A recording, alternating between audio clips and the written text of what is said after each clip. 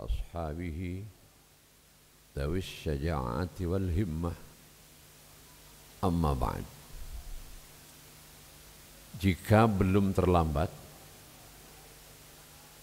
selaku pengisi kegiatan pembinaan rohani di perusahaan ini, saya menyampaikan taqabbalallahu minna wa minkum siyamana wa siyamakum wa ja'alana Allahu minal aidin wal faizin wa kullu amin wa antum bi khair.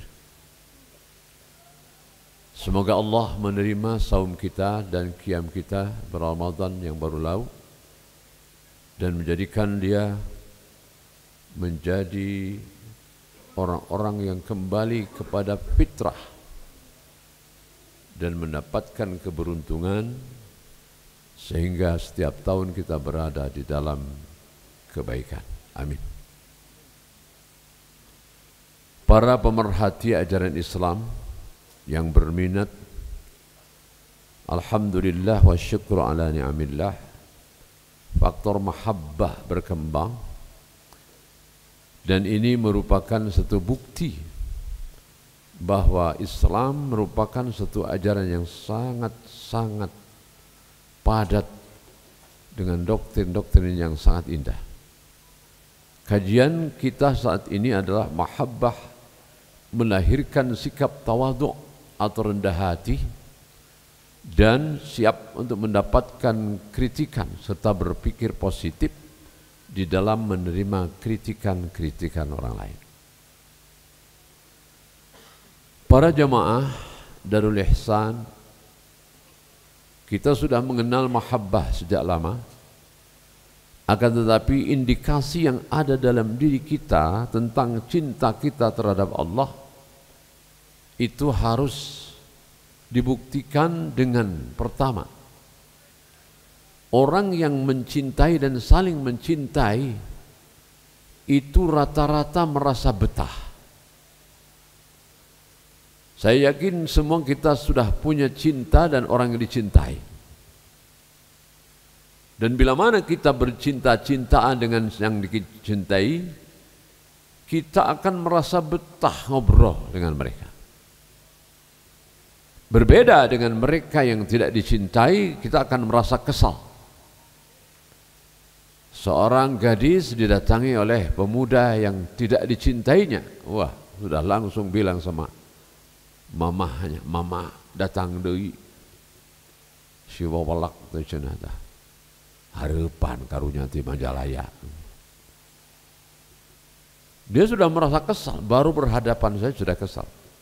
Karena memang tidak ada faktor yang membuat betah lantaran tidak dicintai. Tapi orang yang saling mencintai yakin.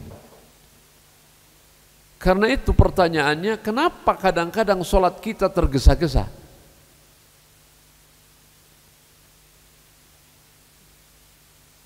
Ingin segera selesai. Kita tidak merasa betah tinggal di tempat ibadah. Padahal kita sedang berhadapan dengan Allah Sang Penguasa alam semesta, pencipta kita, pengatur hidup kita, yang memberi ruh kepada kita. Dan suatu saat ruh ini akan diambil seperti tadi, 2 orang diumumkan telah wafat. Seseorang yang tidak merasa betah sholat, ya jelas karena tidak ada modalnya, cinta kepada Allah. Dia begitu sangat cepat baca Quran, cepat tawab, bahkan tawabnya itu mencari dekat Ka'bah supaya segera selesai. Pembimbing haji dulu, bu, sini bu, supaya cepat selesai bu. Oh, jadi cuma sekedar formalitas saja tawab itu, tidak dinikmati seperti halnya orang yang mencintai Allah. Sa'i, wah, coba lihat kelompok negro yang dari Nigeria itu, tawabnya lari-lari. Kalaupun ada yang diusung, lari-lari. Sa'inya lari-lari. Padahal lari itu cuma sedikit saja dari lampu hijau ke lampu hijau. Ini menunjukkan tidak betahnya seorang beribadah kepada Allah disebabkan lantaran tidak ada rasa cinta. Orang yang mencintai juga akan ada pengorbanan. Entah itu materi, entah itu waktu, entah itu tenaga, ataupun pikiran, atau apa saja yang harus kita korbankan demi kepada yang kita cintai. Tentu saja orang yang mencintai kepada orang yang dicintainya akan penuh perhatian. Demikian pula ketika kita disebutkan cinta kepada Allah, mana perhatian kita terhadap Allah dan ajarannya? Apa yang kita korbankan untuk kepentingan ajaran Allah? Itu bisa dibuktikan. Karena itu indikator daripada rasa cinta kepada Allah, pertama merasa betah, kedua merasa perhatian, ketiga penuh dengan pengorbanan. Yang keempat tentu saja bersiap-siap dengan penuh kesungguhan, tidak keleked tapi tergesa-gesa. Ketika dipanggil itu, wasari'u ila maghfiratin min rabbikum wa jannah, bersegera melakukan kegiatan ibadah itu bersegera. Ketika langsung beribadah tidak bersegera, tapi merasa betah dalam melaksanakannya. Ini saya sampaikan ulangan supaya ada indikasi rasa cinta kita kepada Allah. Di antara sekian banyak ya yang telah dilahirkan oleh mahabbah itu, saat ini kita kemukakan mahabbah melahirkan sikap tawadu. Apa tawadu? Tawadu itu rendah hati, tidak sombong, tidak marah-marah, tidak congkak. Karena itu maka di dalam surah Al-Qasas ayat 83 Allah mengingatkan, A'udzu billahi minasyaitonir rajim, tilka darul akhiratu naj'aluha lil ladzina la yuriduna 'uluwan fil ardi wala fasada wal 'aqibatu lil muttaqin. Allah sudah langsung menyatakan negeri akhirat itu kami jadikan bagi orang-orang yang tidak mempunyai kehendak sombong, uluwan fil ardi, kumulungkung, ya, adiguna di muka bumi dan melakukan kerusakan. Maka tentu saja akibat yang terbaik hanyalah bagi orang yang bertakwa. Surga adalah akibat, bukan tujuan. Tujuan hanya satu, ridha Allah subhanahu wa ta'ala dan fadlullah. Yabtaguna fadlam minallahi wa ridwana, selalu kita dengar dalam Quran. Kemudian dalam surah Asy-Syura ayat 215 Allah memerintahkan kepada baginda Rasulullah supaya tawadu. Wattabi' wahfiz janahaka dzulli minar rahmah wahfiz janahaka liman ittaba'aka minal mu'minin. Cobalah Muhammad rendahkan kedua sayapmu terhadap orang-orang yang menjadi pengikutmu di kalangan orang yang beriman. Maka Rasulullah SAW kalau bertemu dengan orang yang beriman begitu sangat merendahkan diri. Janah itu asalnya sayap, tapi ini adalah sikap yang begitu rendah sehingga dia meletakkan tangannya di depan, kemudian badannya sedikit membungkuk. Ini yang dimaksud dengan wahfid janahaka, rendahkanlah kedua sayapmu, limanit taba'aka minal mu'minin, kepada orang-orang yang menjadi pengikutmu di kalangan orang-orang yang beriman. Nabi saja begitu kepada orang mukmin, bayangkan. Dan Nabi tidak pernah kedaulan salam, Nabi tidak pernah melepaskan jabatan orang, kecuali kalau orang itu sudah mulai merasa kesal ataupun eleke-sekeng tangannya, baru dilepas. Tangannya dipegang, kemudian tangan kirinya memegang bahu. Kemudian bertanya macam-macam. Kalau orang itu sudah merasa agak kesal, baru dilepaskan. Itulah sifat Rasulullah yang terkenal, tawadu, rendah hati. Karena itu maka surga diperuntukkan bagi orang-orang yang tidak ada niatan untuk sombong di muka bumi. Kemudian di dalam surah Al-Furqan ayat 36 Allah pun berfirman, wa ibadur rahmanil ladzina yamshuna fil ardi haunan wa idza khatabahumul jahiluna qalu salama. Dan hamba-hamba Allah yang Maha Rahman adalah orang-orang yang berjalan di muka bumi ini dengan penuh kerendahan hati. Kalaupun ada orang yang mengajak bicara secara kasar, dia tidak bereaksi dengan kasar pula. Tidak terpancing emosinya. Tetap saja dia bersikap salamah. Artinya tentram, tenang, damai. Salam di sini adalah damai. Demikian pula kita temukan dalam surah Al-Isra ayat 37, wala tamshi fil ardi maraha. Janganlah kamu berjalan di muka bumi ini dengan congkak. Innaka lan tahrikal arda wa lan tabdugal jibala tula. Karena kakimu yang kau hentakkan itu tidak akan bisa menembus lapisan bumi.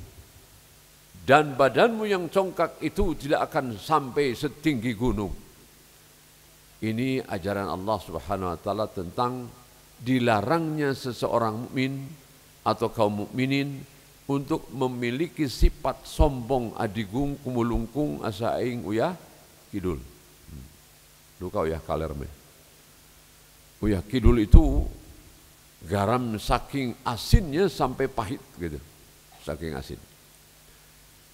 Nah ini tawadu adalah modal kita dalam bergaul dan juga kita berbirokrasi. Karena kita tidak lepas dari pergaulan kita dalam birokrasi, maka untuk saling hormat menghormati, saling sapa menyapa, saling tolong menolong, saling kita memuliakan satu sama lain, modalnya adalah tawadu, rendah hati, tidak sombong, tidak congkak, sehingga seperti orang yang betul-betul merasa diri lebih daripada yang lain. Abdullah bin Mas'ud, seorang sahabat, menyampaikan satu kata-kata Rasulullah disebut hadis. Beliau mengatakan, la yadkhulul jannata man fi qalbihi misqala dzarratin min kibrin. Tidak akan masuk surga orang yang di dalam benaknya ada sifat kibir, merasa lebih dari yang lain, merasa unggul, merasa sombong. Qala rajulun, seseorang berkata, innar rajula yuhibbu thawban hasanan wa na'lan hasanan. Ya Rasulullah, katanya kan banyak orang-orang yang menginginkan baju bagus, sepatu bagus, sandal pun bagus. Kata Nabi, oh, innallaha jamilun yuhibbul jamal. Allah itu indah dan suka kepada keindahan. Silakan kalian pakai baju yang indah, sepatu yang indah, pakaian yang lain yang betul-betul bagus. Karena di situ bukan letaknya kesombongan. Lalu orang itu berkata, kalau begitu disebut dengan kibir itu ya Rasulullah, al-kibru baturul haqqi wa ghamtun nas. Sombong itu adalah menolak kritikan orang. Nah, karena itu maka mahabbah ini harus melahirkan sikap tawadu yang siap menerima kritikan orang lain. Dia berpikir positif, tidak negatif thinking, tetapi positif thinking. Apapun kritikan orang kepadanya diterima kalau memang kritikan itu kritikan yang membangun. Nah, ini adalah sikap mahabbah yang harus sama-sama kita pelihara dalam kita berbirokrasi, bermasyarakat, baik lingkungan yang kecil, sedang, ataupun yang lebih luas lagi. Orang akan senang melihat penampilan kita, tutur kata kita, sikap kita, pelayanan kita, apalagi pasangan suami istri. Tidak ada sifat sombong, congkak, merasa lebih. Sedikit saja suami salah, dicaci maki habis-habisan. Atau sebaliknya, salah sedikit sang istri, wah habis itu. Demikian pula di dalam lingkungan birokrasi kita, maka yang sebut dengan kepala bagian, kepala seksi, kepala itu harus diberikan contoh yang terbaik kepada anak buahnya dengan sifat yang rendah hati. Tidak merasa gue ini kepala bagian, siapa aku? Wah, kamu tidak tahu, belum tahu siapa aku. Wah. Hadirin, orang-orang yang sombong ini apabila tidak dihormati karena gila hormat atau tidak dipuji, maka dia tersinggung. Nah, congkak dia. Mulai dia marah-marah. Apalagi dikritik. Orang sombong tidak akan menerima kritikan orang. Tapi orang tawadu. Jadi salah saya. Bukan salah Pak, kurang pas. Jadi pasnya bagaimana? Begini. Oh iya, saya terima, bagus itu. Terima kasih atas sapaan, kritikan Bapak ataupun komentar. Saya sangat menantikan. Jangan sampai saya dibiarkan, jangan salah. Dalam tulisan-tulisan apapun yang namanya karya ilmiah, selalu ada tawadu pada prakata itu. Apabila para pembaca mendapatkan kekurangan, kesalahan informasi atau kesalahan penanggalan, kesalahan tahun dan sebagainya, maka penulis menerima kritikan, menerima koreksi dari siapapun. Ini sikap tawadu yang itu rata-rata ditulis pada prakata tulisan ilmiah. Entah itu namanya skripsi, entah itu namanya disertasi, pun tulisan-tulisan yang lain, selalu ada kalimat prakata seperti itu. Termasuk juga dalam penetapan SK. Bila mana penetapan ini ada kekeliruan, nah berarti kan sudah siap untuk dikritik. Maka tentu saja diadakan perbaikan. Jadi hadirin sekalian, ini ajaran Islam yang ayatnya begitu banyak sekali Al-Quran. Mudah-mudahan semua kita tidak memiliki sikap marahan. Marahan itu artinya sombong. Wala tamshi fil ardi marahan. Dari kata marahan itu congkak, masuk ke dalam bahasa Indonesia menjadi marah. Marah gitu. Itu bahasa Arab. Banyak sekali bahasa Arab, bahasa agama yang menjadi perbenaran bahasa Indonesia kita. Semoga kita diberikan oleh Allah taufik dan hidayah, sehingga semua kita memiliki sikap yang rendah hati, tidak congkak, sombong dan tidak mau dikritik, dan juga merasa diri paling benar, merasa diri paling mulia, merasa diri paling kaya. Kalau orang sudah merasa lebih dari orang lain, ini adalah tanda dia termasuk orang yang kibir. Sebab dia akan baturul haq wa ghamtun nas. Dia tidak akan menerima kritikan atau kebenaran dari orang lain, dan dia banyak menganiaya ataupun mencemoohkan orang lain.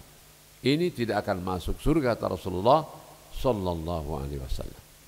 Semoga Allah membimbing kita sehingga dalam lingkungan kerja kita, di dalam kehidupan kita berbirokrasi, kita saling menghormati, saling mengkritik dan saling menerima kritikan dan saling memuliakan satu sama lain. Barakallahu li wa lakum. Assalamualaikum warahmatullahi wabarakatuh.